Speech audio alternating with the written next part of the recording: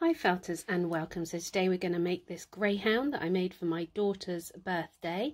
I'm fairly happy with the body. The head I wasn't 100% happy, but we'll still go through it and let's show you there's a lot of proportion work and things like that. So I've done the wire armature already just to save a bit of time. I have a video on wire armature and I've printed this picture out afterwards just to check the shapes because Greyhound legs are very particular with the shapes, especially of the back legs. So this picture is a little bit smaller, but you can still get a rough idea, and just to see if the head and neck are tall enough as well. So I was quite happy with that. Just to go through the measurements, if you want to make a Greyhound the same size, it is 7 inches from nose to the bottom, and then the legs are 4 inches high, and then the distance between the front legs 5.5 really, so it's probably 5 further up the back, but 5.5 because the Greyhound's legs come out behind them. So let's cover up the body with some core wool.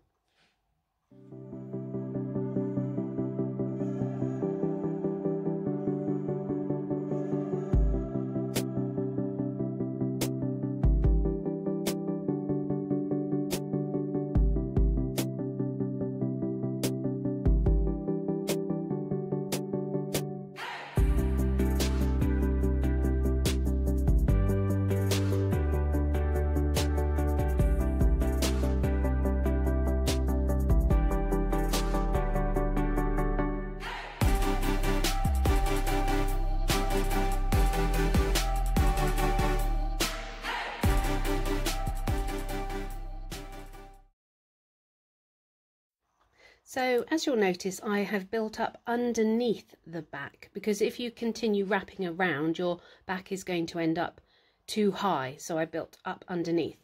Now I am using this white New Zealand carded wool, which is a really lovely white colour from Crafty Fibres UK, who I worked with in my last video, and it's a really good carded wool. I've been really happy with it. I do have a 10% discount code in the description below, but we're just covering up the body. Some of the white might show. I don't know where the markings are going to go. I'm still looking at my picture just to get an idea, and here we go with some more proportion checks.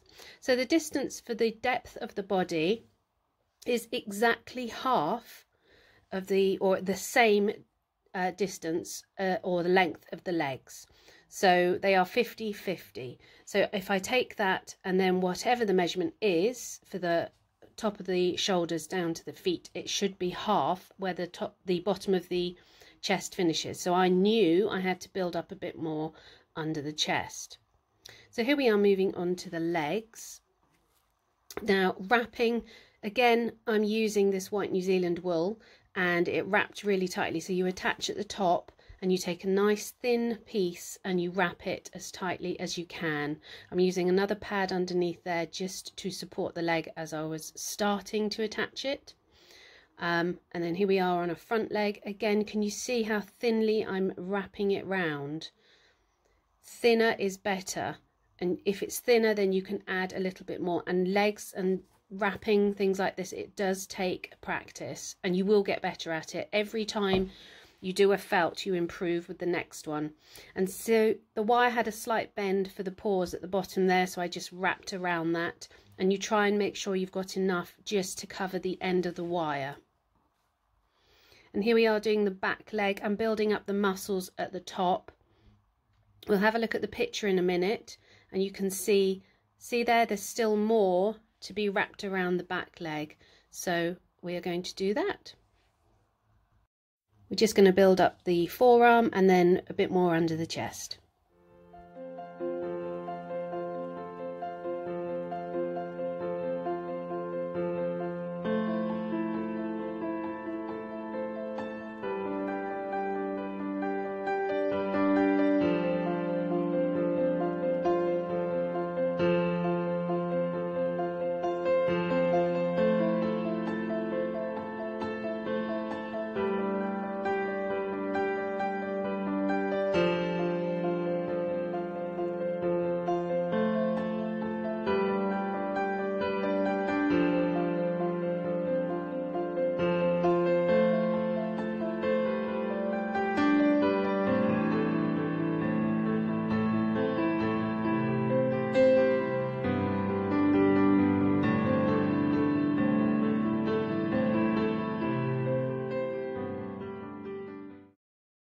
So I just built up the neck and the head, making it a bit more bumpier around the back of the head, and the nose a little bit longer and thinner, and then I had to build up a little bit more on the top of the back to give it the rounded look.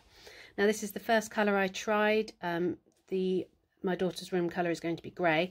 This grey was too light, so I had to move to, this is an acrylic tops that I used for my vegan wools video, and as you can see that was too light, so this grey was much better, but because it's a tops I had to card it myself, so it's a grey acrylic tops from World of Wool. So I gently carded it, and that makes it so much easier to apply. You get little balls sometimes when you're carding, but yeah, you have to do quite a bit of needlework just to get it all nice and smooth.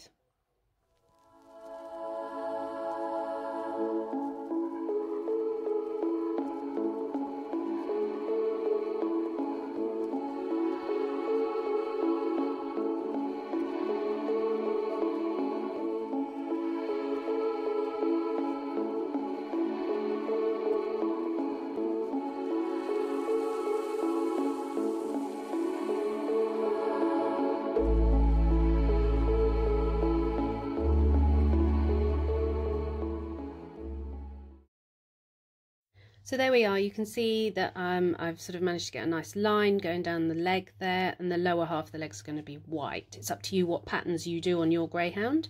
And then I built up all over the neck and onto the head. I think I built up a bit too much around the head, and I had to lay some white on top. So I decided to have white down the chest, and that white carded wool worked really well. I thought it, you know, it might show through a bit, but it didn't. And then I've done a point going backwards where the eyes are going to be. The nose had to be a bit longer proportion wise. The nose, the head was a quarter of the size of the body when I measured it out, so that was another thing for proportion wise. The head had to be 4 centimeters and the body was 16, and I measured that from the picture just to work it all out. So I took some wool and felted it a bit, and then you felt it onto the nose just to make it a bit longer, and we needed it a bit thinner.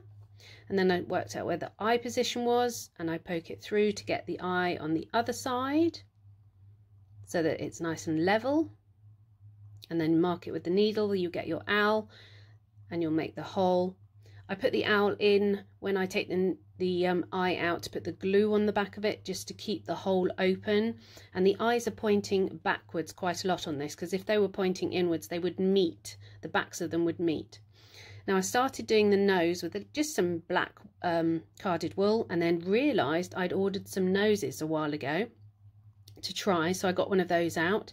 Had to get the owl, you had to be quite vicious, or sorry, the awl, I should say it properly, pushing it in, but I got the nose in and it worked quite well. The nose is just off Etsy, and then I did a little mouth and a black line leading down to it and some grey by the eyes. So I wasn't sure whether the head was quite right, but anyway. So with the paws, I've just done some lines going down just to represent toes, because it was so small. To put black lines on it is really tricky. The tail worked brilliantly, so this is a pipe cleaner, and you just take the tops and wrap it around, and it goes so tight and so smooth. So doing a nice thin tail this way, it works really well, like if you're doing mice or something.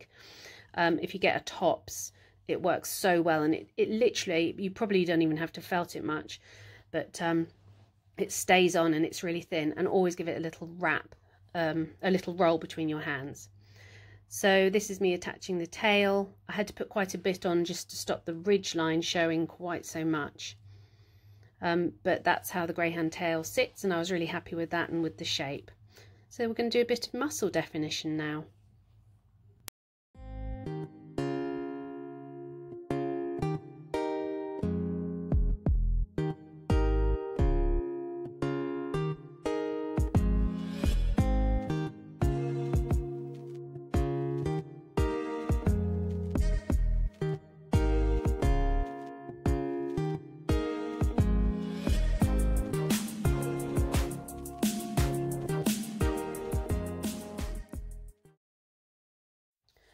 Okay, onto the ears. So I took some carded wool, I shaped it into a triangle, and it felted very flat, very thin. Make sure you keep turning it on the mat. Ears always get stuck to the mat. It's a common question. But but you just keep turning it, keep peeling it off gently, and then eventually it works really well. And then sometimes I take a finer needle towards the end and just to try and do the edges standing up very slightly. It wasn't too hard. So I took the ear and I squished it together, and then you had to point them backwards. They're a bit tricky. You have to look at the picture. And this one I put on slightly wrong. I think I pull it off in a second. I wasn't happy with it. You have to sort of fold them over and they have to be pointing backwards. Yeah, there you go. So I've pulled it off and put the start of it underneath a bit more. And then, because they're greyhounds and they're sleek, and even in a minute I push the ears back downwards because they shouldn't be on top of the head, they should be sort of behind the head. So they were a bit tricky, but once you get them, they're okay. So there we go, he's all done, and my daughter was very happy, so she was very good. she thinks he's lovely. So the head, yeah, it could have a bit more definition on it, but the rest of the body is not too bad, and it's nice. I think it's quite like horses, so it's a bit like doing a thoroughbred, almost doing a greyhound, but it's good proportion work. My daughter loves greyhounds. She's even got racing greyhounds along her window. And she got lots of other little greyhound presents. So thanks for watching, and I hope you've enjoyed this. Take care, everybody.